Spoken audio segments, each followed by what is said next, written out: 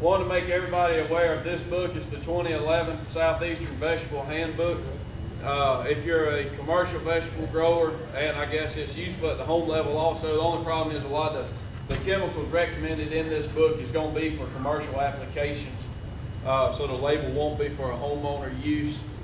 So I'm going to run through Dr. Kimball's presentation for you on the asparagus production. It's something a little bit different for this area. However, I think there's some really good markets for it, and that's what Dr. Kimball kind of stresses during this presentation. It's something a little different. It comes in during a time of the year that a lot of other things are not. Basics of asparagus production is a member of the lily family. It was grown originally over in ancient Greece. Established planting, we're going to talk a little bit productive and profitable for 15 to 20 years. Consistent wholesale and retail price, excellent herbicides.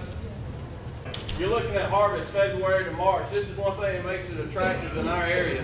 There's not very many things that we have in our area coming off between the months of February and March. Establishment, you need a well-drained soil, preferably a sandy soil, no rocks or heavy soils. They like that kind of light, airy, well-drained soil, which is typically what we have. Another good fit, weed-free. That's really important, especially I think it was about the first 2 years of production while we're trying to develop the root and crown system. Keep it weed-free. The good thing about this is there is a very large list of herbicides that are approved for asparagus production. So we really do have an arsenal to choose from going after these weeds. But that's really important, especially the first 2 years of establishment. They are deeply rooted. You want to plant about 6 inches deep. We're looking at taking our soil sample around 0 to 6 and then another between the 6 and 12 inch profile. Lime and fertilizer, that 6 to 12 inch profile for establishment. Here 6.2 to 6.8 pH range, that's nothing unusual. Sufficient feed is needed to establish the crown and seedling. This is what we're working on that first year or so of production, is establishing that crown and root system. Just moderate levels of N. If anybody's ever produced tomatoes, watermelons, this actually looks really low to you. So just moderate amounts of N, 50 to 75 pounds of N. Establishment using seed, you're looking at producing a year-old seedlings to transplant. You're looking somewhere around 8,800 to 10,000 plants per acre at 1 to 1.5 inch depth. Or you can grow transplants in greenhouse 12 weeks from seedling. Soak your seed for 24 hours prior to seeding. Again, use a well-drained seeding mix with a starter fertilizer in it. Of course, heat and match will improve emergence, very similar to growing out your own vegetable transplants. Seed number is based on the percent germination. In this talk, basically what Dr. Kimball had mentioned is that for the cost difference and the ease difference, he primarily recommended establishment with transplants, to use transplants for your establishment. So that'll kind of skip over the growing your own. We'll skip that.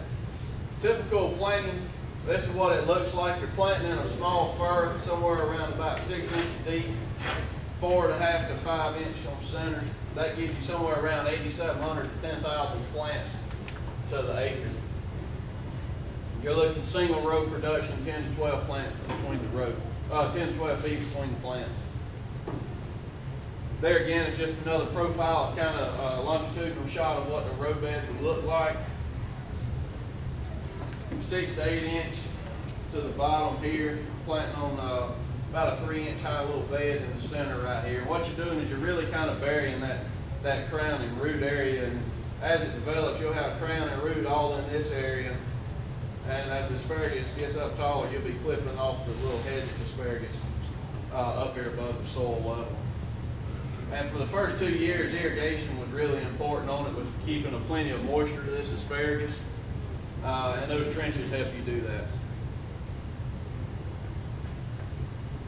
Planting into furrows, cover crowns with 2 to 3 inches of soil after transplant, and gradually fill in furrow 1 to 2 inches of soil, 3 to 5 successive shallow cultivations for weed control. You'll have these covered furrows by early to mid-July, so they won't stay like that long. Adequate moisture critical for early development. Do not let seedlings or crowns dry out, especially during the initial 2 to 3 months. Early moisture stress will result in the reduced yield. 1, fruit quality. Whether you're talking about a new market, whether you're talking about a farmer's market, anything like that, fruit quality, really pay attention to that. You can take someone who has never shopped at a local farmer's market, they can come out and get a bad piece of fruit, you won't see them back at that farmer's market. You owe it to yourself, you owe it to the other man beside you that's sitting there trying to sell. Everybody's out there, they want to carry a good quality product